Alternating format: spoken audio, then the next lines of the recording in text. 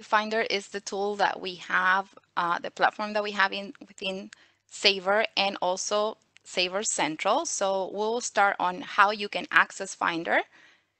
And let's go ahead and open Sabre Central again. And let's close this. And you have different options to go to Finder. The first one will be from the home page. Under quick links, you can just click on go to Finder, or again, access the support tab and then click on Finder. Okay. You also may access Finder directly from Sabre Red 360. So if you are working in Sabre, go ahead and open Sabre here, and you receive this error, or you forgot a format, or you need more information regarding a procedure, all you have to do is go to the right side and under Helper app, click on Finder, and a tab would open like this for you to access Finder within Sabre Red 360. The same layout that you will have in Sabre Central is also the layout that you will access here in Sabre Central. So it's totally up to you how you prefer to access the tool. So let me go ahead and let's continue with Sabre Central. So Finder from Sabre Central, and here we are. Okay, so from Finder, you have different options to search for what you need. You can use the search tab where you can go ahead and type commands or system responses, as well as keywords to identify what you're looking for. We recommend you to be as specific as possible. That way, the results that you get from Finder are what you're looking for. And you also have the option to use the index. The index is organized. Here we have all the content available in Finder, organized in different topics. So for example, let's say you're looking for Sabre profiles information. So you can click on the arrow to expand and see the subtopics that we have, and select on the one that you prefer. Here, as well as in the search tab, so here in the search tab, I can type EMD and hit enter. You will see that all the content available is now organized in different tabs. Okay, so let's go over those tabs. We have top results. We will show all the results that match the information that you enter.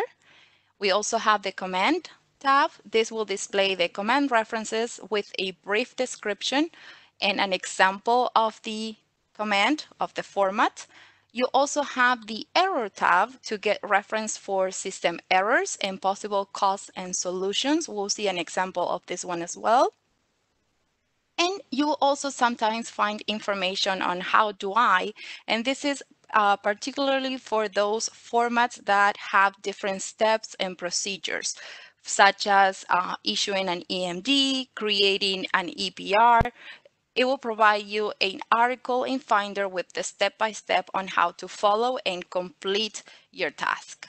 And the last one is airline specific. And the examples that we show here is, for example, EMDA and EMDS. As you are aware, if you're trying to create an EMDS, the airlines, they have specific codes per type of EMD. So you can find that information by clicking on airline specific and go directly to the airline that you are working with. Okay, so now let's go back to Finder, sorry. And let me go ahead and show you here, because we mentioned that under errors, okay, you can find different articles like this one. Okay, so I had already searched here for need name number. So this is how the error articles will look like. You have the cause.